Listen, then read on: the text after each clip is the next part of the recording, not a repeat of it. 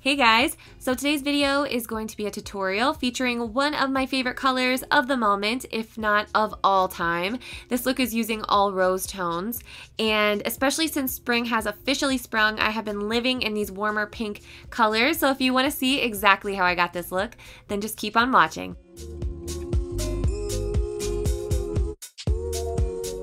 So to kick off this look, I wanted to show you guys a few products that I actually applied off camera just to save a little bit of time. So I started off with this Korres Anti-Aging Primer, and I just applied that underneath my MAC Studio Fix Fluid Foundation in NC20, and I'm gonna link my last video down below, which was a brow tutorial, in case you're curious how I fill in my eyebrows. Next, I'm reaching for this Naturally Pretty palette by IT Cosmetics and dipping into this color called Sheer Joy. So I'm applying that as my brow highlight with this E54 brush. Next, I'm mixing together Beaches and Cream and Creme Brulee by Makeup Geek to create a transition color, and I'm buffing that into the crease with an E40 brush. So I'm actually bringing it straight in, which causes it to go down onto my lid a little bit too, which looks kind of weird because it pushes my lid down, but it's just a really quick way to apply a color like that. And then I'm taking this color called Mousse from the Too Faced Semi-Sweet Chocolate Bar palette, and this is like a cool brown. So I'm applying that right on top. This time I'm using an E35 tapered crease brush and just applying it the same way, just blending it straight into the crease. And then I'm going to take this color called Truffled, which is a darker, richer brown, on an E25 crease brush, and I'm patting that onto the outer third of my lid to build up the color and slowly blending it into the crease as well.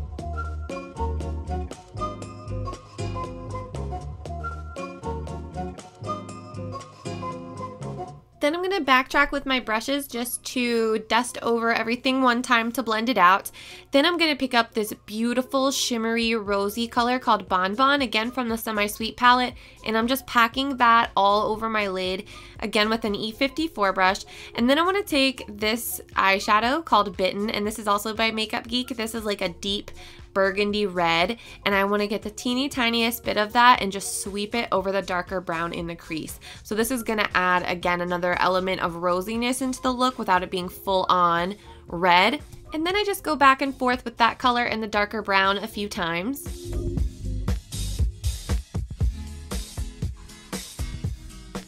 When you stick your fingernail into your eyeshadow palette, ugh, the worst. So here I'm just touching up with that Bon Bon color, that rose gold, and then I want to take this pressed pigment by MAC. This is called Pink Pepper, and I'm applying that with some Fix Plus and just patting that right on top of that other rosy shade. This is going to add a little bit of a foiled look, and then after it sets in about 20 minutes, you're going to see this gorgeous sparkle coming through as well. So here I'm applying my under eye concealer. This is a flat concealer brush so that I don't have to get my fingers dirty. And I'm using the Pro Longwear concealer in NC20 to start off, but I ran out of it, so I don't have a clip. But then I took this Maybelline Master Conceal in Fair and added that on top just to make the perfect color for my skin tone.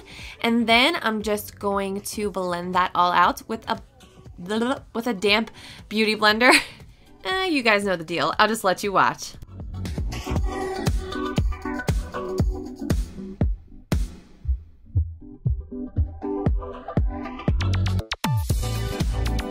So I definitely feel like these warmer pinks have almost become a neutral for me in a way, but one tip for pulling them off, I feel like these colors work a lot better with brown eyeliner versus black eyeliner or black eyeshadow. So here I'm applying the Loreal Voluminous Smoldering eyeliner in brown into my lower waterline.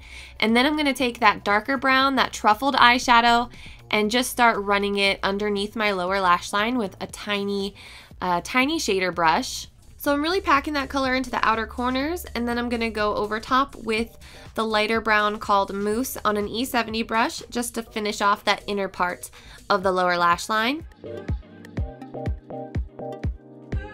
For my inner corner highlight, I'm going to apply Sheer Joy from the Naturally Pretty palette, and on top of that, the Mary-Lou Manizer from theBalm to create just a really bright, glowy highlight. And then I'm going to apply my Benefit Roller Lash mascara onto my upper and lower lashes.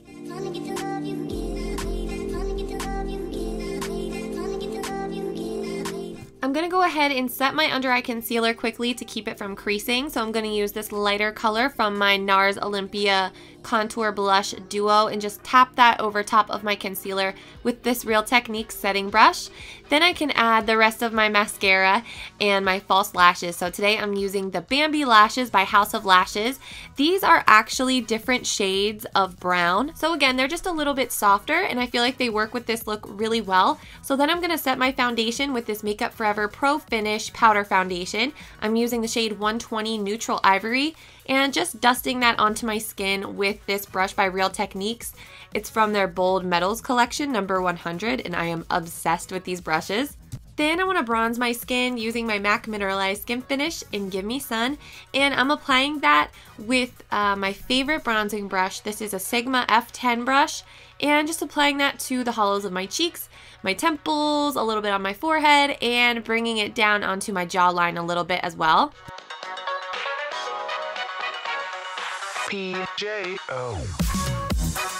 Then moving on to one of my favorite little products of the moment. This is the Pro Sculpting Duo by Makeup Forever, and this is number 2 Golden. So I'm going to take the darker side and just get it on this F08 brush and start lightly applying that to my contour areas just to kind of sculpt out my face even more. And I feel like this darker shade works a lot better as a contour color versus using it as an all over bronzer. And then I'm going to move on to my blush color. So I'm using a combination of these two blushes, starting off with Warm Soul by MAC. This one is kind of like a peachy golden color, and then I'm going to take Tea Rose by Milani and apply that right on top, kind of more towards the front of the apples of my cheeks this time, using that same Real Techniques blush brush. And then after I blend the inner edge of my blush, I'm going to take the lighter color from that Makeup Forever Pro Sculpting Duo, and I'm going to apply that onto my cheeks. This is an amazing, like, golden honey amber highlight color, and I love it so much. But of course I couldn't resist adding in a little bit of my Mary-Lou Manizer too. I know so many face products in this video, you don't have to use this many, but I'm a sucker for highlighters, what can I say? But I do feel like the Mary-Lou Manizer by theBalm works so nicely on those highest points of the face because it is such a pale light color. So I like to take it on a little fan brush and dust my Cupid's bow, and then take a little bit more on my finger for more intensity and tap it on. And then I'm taking my MAC Boldly Bare lip liner. This is kind of just the lip liner I use with every lip color. It just really does work with everything. So you can see how I fill in the shape of my lips here. I like to really round out the bottom of my lip for more of a pouty effect, and then you can see I do overdraw my upper lip, but only at the Cupid's bow, not the whole way across.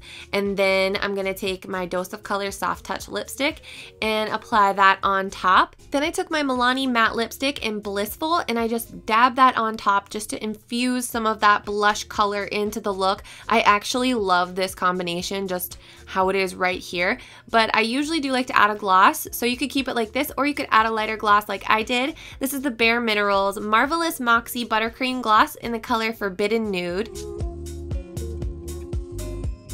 This product has practically been all I've been wearing on my lips for the past month straight. I'm not even exaggerating. I love this lip gloss so much. So here's the completed look. I really hope you enjoyed this rose tone theme makeup look. I feel like this would be really great for spring or even a night out. So I hope you guys enjoyed it. And thank you so much for watching. I love you guys, and I will see you very soon in my next video.